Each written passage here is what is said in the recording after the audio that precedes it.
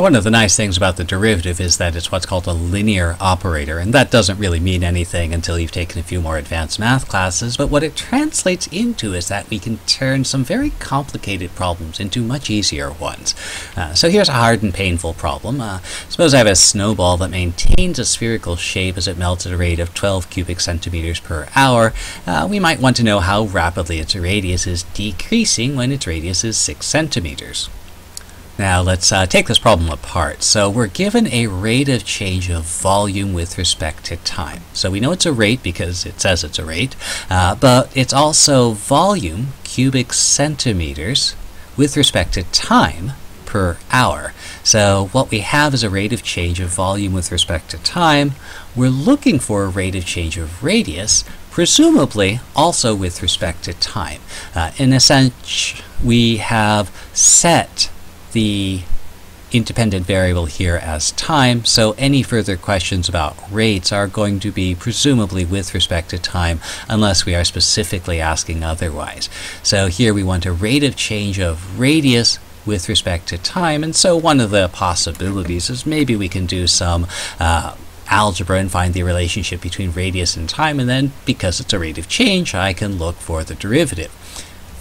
So I can do this. After some rather painful and complicated geometric and algebraic arguments, we can eventually construct the function.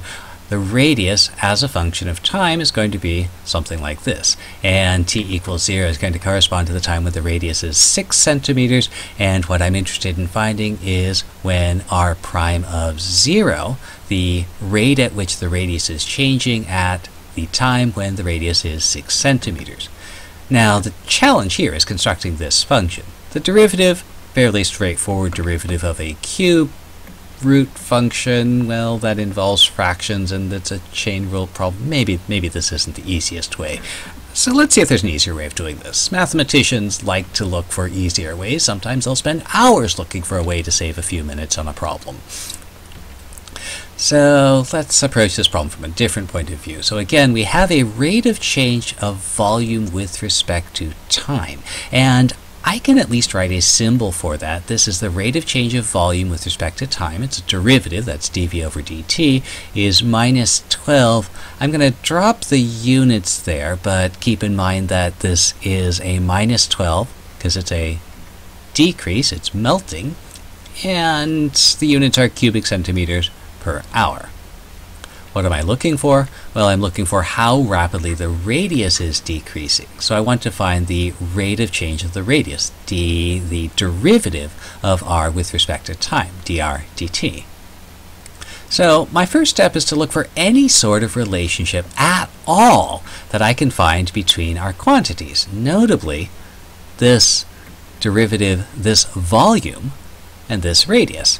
So what do we know? Well, it's the snowball has a spherical shape, and there's some formula that relates the volume of a sphere to the radius of the sphere. That's going to be 4/3 pi r cubed gives us the volume, and well, that's the relationship between v and r. I actually want to say something about the derivatives, so let's differentiate both of these with respect to time.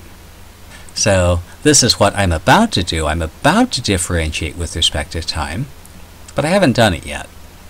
And there's two reasons for that. First is that this is going to take a couple of steps to work our way through. The other thing is to remember that we are not differentiating with respect to r or v, which means that these expressions, v and r, should be considered to be functions in and of themselves. And what that means is we're going to have to apply the chain rule. Again, the rule of thumb is you can never go wrong by applying the chain rule. You can always apply the chain rule, and the worst that'll happen is, if you apply it correctly, you'll end up with a string of 1s. So let's go ahead and differentiate. The left-hand side's actually pretty easy. We can't really do very much. This is just the derivative of v with respect to t. I don't know what it is, but I can write down its symbol. This 4/3 pi is a constant, so I have the derivative of constant times function, so the constant can be pulled out front.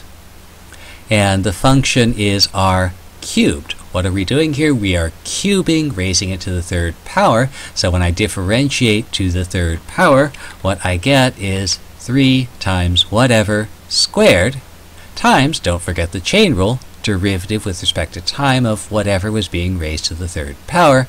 And once again, I can't really do anything with this other than to write down what it is in notation. So there's a little bit of a simplification there. That 4/3 pi and the 3 simplifies to 4 pi r squared. And that gives me this wonderful relationship between dv dt and dr dt. And the reason that that's really helpful is I want to find dr dt, and I know what dv dt actually is. So at this point, I can just substitute in the values that I know for dv dt, minus 12. I need to know what r is. Well, I am interested in the point where radius is 6 centimeters, so I know what r is as well. I'll substitute in those values. 4 and pi are just numbers, so I can combine them. And again, keeping in mind I'm actually trying to find dr dt, I can solve the equation for it. So let's see, 6 squared is 36, and combine the numbers and solve for dr dt by dividing. And maybe we'll do a little bit of simplification there. One last thing we should check out, the units of dr dt are going to be units of r. What's the radius measured in? Well, evidently the radius is measured in centimeters. Radius is 6 centimeters, so the units of r should be centimeters. And t, time, again, the only time unit we have up here are hours, so presumably if we want to find dr dt, we are getting an answer that is going to be measured in centimeters over hours. And we should indicate that as part of our answer. Now, one thing to be careful with here, the proper expression is the snowball's radius is changing at a rate of minus 1/12 centimeters per hour. And that gives us a correct rate of change. Now, you might want to rephrase that. The question's asking how rapidly the radius is decreasing. The radius is not decreasing at negative 1/12 pi centimeters per hour. That negative tells you that the radius is decreasing, and the amount is 1/12 pi centimeters. So if you want to answer the question, how rapidly is the radius decreasing, the actual answer to that question is just 1/12 pi centimeters per hour. If you want to phrase an answer so that you cover all bets, you can just give the rate of change and not worry about the interpretation of whether the amount indicates a decrease or an increase. How about another problem? So here we have a coffee shop selling coffee at $3 a cup to 5,000 customers. Cheaper than Starbucks. It determines that it will gain or lose 10 customers for every $0.01 increase in change in the price of a cup of coffee. And of course their big question is, well, how rapidly is their revenue going to change? And should it raise prices or lower prices?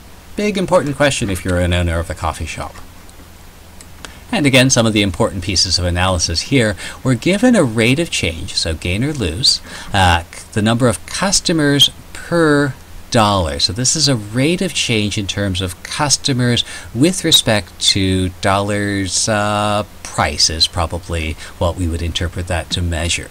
So this is a rate of change of customers with respect to price. So presumably when we try to answer this question, how rapidly is revenue changing, we're also looking for a rate of change of revenue, also with respect to price. So we have to think about what this is going to be. So let's throw down some variables. What I have is information about a number of customers. So I'll let my variable C represent the number of customers.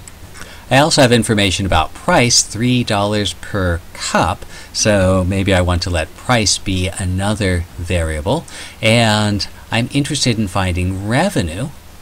And I need to know the relationship between revenue and anything else. Well, revenue is just the number of cups that we sell, the number of customers, times how much we can persuade each of them to pay for a cup of coffee. So revenue is price per cup, that's X, times the number of cups I've sold, that's C, and I'm interested in the rate of change of revenue with respect to price, so I want to differentiate with respect to X. So there's my original function. I'll differentiate everything with respect to X. Again, a little bit of analysis goes a long way. This is a product, X times C. So when I differentiate, I'm going to differentiate a product. First times derivative second, plus second times derivative of the first. And I can simplify that a little bit. The derivative of x with respect to x, here's where the differential notation is particularly nice. If I were to try and write this, this is dx over dx. And again, the derivative, the differential notation does not indicate a fraction, but you can't look at dx over dx without thinking that that's equal to 1, and I can drop it or the dx's will cancel out. But here I do get the relationship between revenue, cost, number of customers, and all of the given rates of change. So what are those rates of change? Well, so X is the price of a cup of coffee. C is the number of customers. So I want to know X, C, and dC dx to find dr dx. So one of the pieces of information, we gain or lose customers for every change in the price of a cup of coffee. So again, here's where our differential notation is very useful. I know that dC, the change in the number of customers, I'm going to lose 10 customers. When dx, I change the price by 0.01. So dC over dx, again, not a fraction, but it's convenient to think about it as one. That's minus 10 over 0.01, or after all the dust settles, minus 1,000. So what else do I know? I'm interested at a price of $3.